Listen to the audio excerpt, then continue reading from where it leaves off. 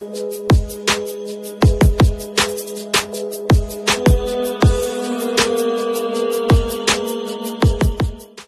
Today I'm going to try the original Jamaican flavored soft drink, and it's cream soda flavor. So here we go. Hopefully I don't need a can opener for this bottle. Let's use K-Bear's blanket. I can get a grip on it. Yep, there we go. Move that so she doesn't step on it. Alright. Got, let's see, 180 calories,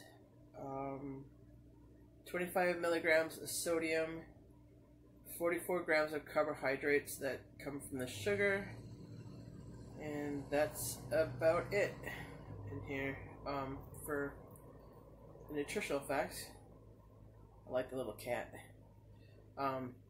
But it's original Jamaican flavored soft drink.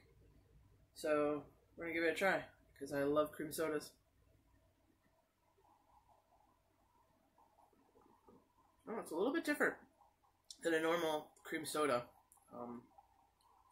but it's really good. I actually like it. There's kind of like a fruity flavor to it too, but not a very strong one. So the cream soda kind of, you can still taste the cream soda quite a bit actually, but it is a little bit different than our cream soda, with that little bit of like a fruity flavor to it. It smells like cream soda, but it has a little bit different taste.